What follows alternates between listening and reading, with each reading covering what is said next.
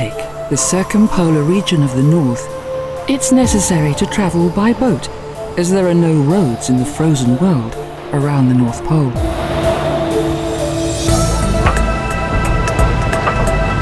Cruise ships use small rubber boats, zodiacs, to access the islands and bays of this region. The ultimate experience.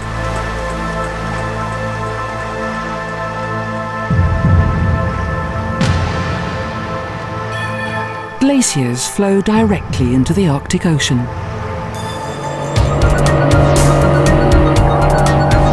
A strange and wonderful world of ice, snow, land and water. A primeval wilderness.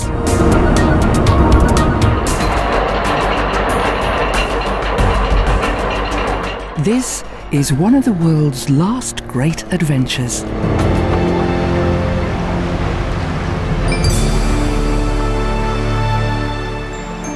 Due to the high altitude of the Arctic, the specially adapted and undemanding plants of the polar tundra must struggle for survival, especially as their vegetation period is severely limited. Suddenly, out of nowhere, a hunting lodge appears.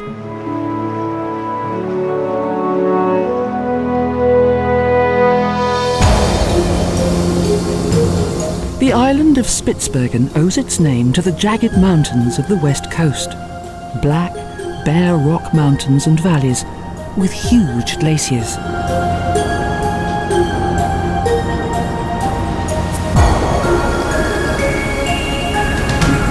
These ice streams flow continuously, at the front of which their glacial tongues break loose into the polar sea, a process known as calving. Global warming is now affecting the Arctic.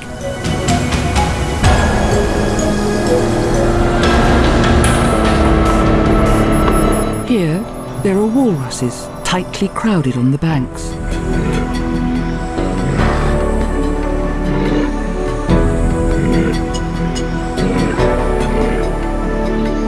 On land, they appear to be clumsy, but in water, they're highly maneuverable. For communication within the group, they have a special repertoire of grunts, howls and screeches.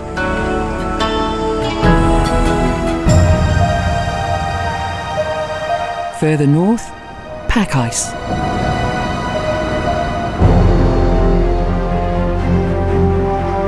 This is the land of the polar bear, the Arctic's most famous carnivore, a ruthless predator always in search of food.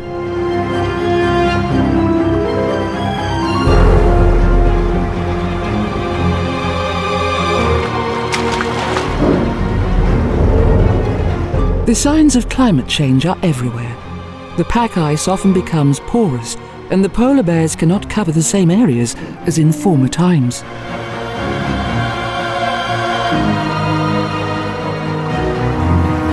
Now, the pack ice is denser. A harp seal flees from its ice flow in the Arctic Sea, but soon a group of hungry polar bears hunt it down. The cycle of nature. Polar bears have sensitive hearing and an excellent sense of smell. They are able to detect seals from up to 1 kilometre away.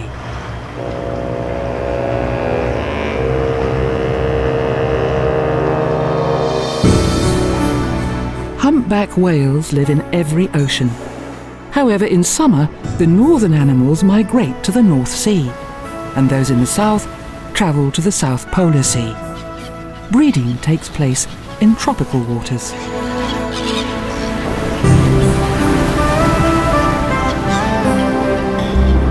Travelling the Arctic has always been one of those dream cruises. And in summer, the southerly islands are popular.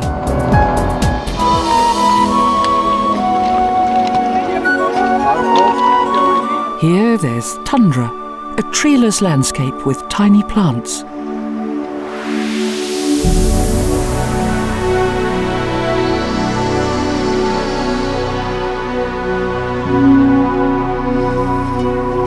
Surrounded by the Arctic Ocean, with its floating ice floes that slowly join with existing ice sheets.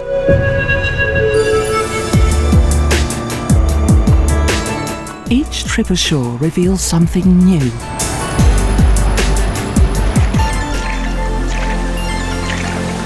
A place of rock and meltwater.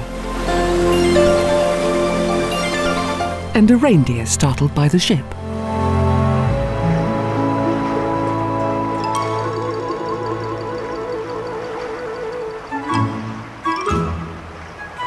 The growing season is short, and so seed production and blossoming takes place within just a few weeks.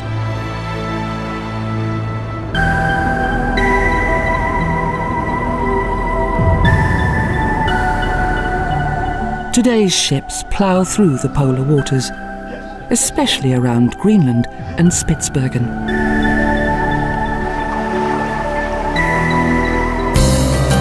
To see as much as possible, we make several trips ashore.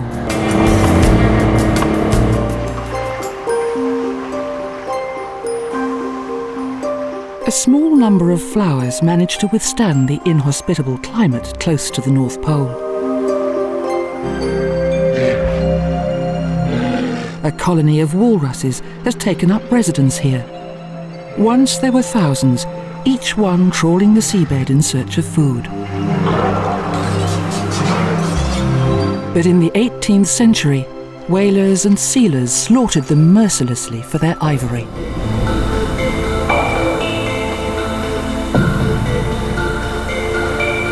At one time, most of the Earth's surface was below sea level.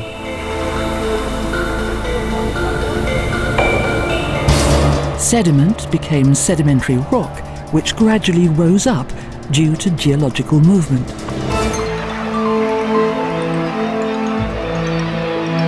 Throughout the year, a colony of gulls nests in the craggy rocks of the cliffs.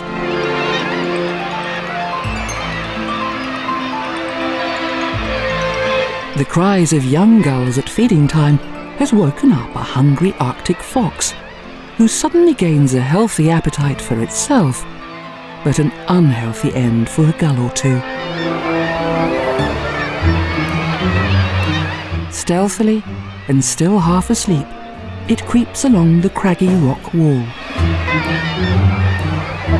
It discovers some eggs which it soon devours.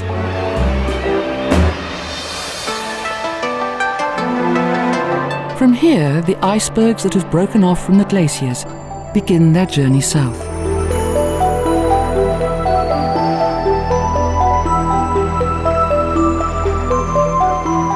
Icebergs exist for up to 3 years, large ones up to 30 years, and are mostly white.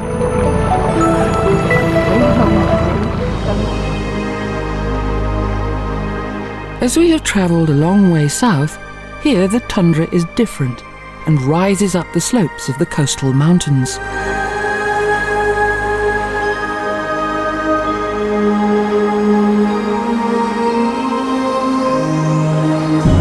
In this already warmer area, there is more life. The browsing reindeer are not afraid of people because they are never threatened by them.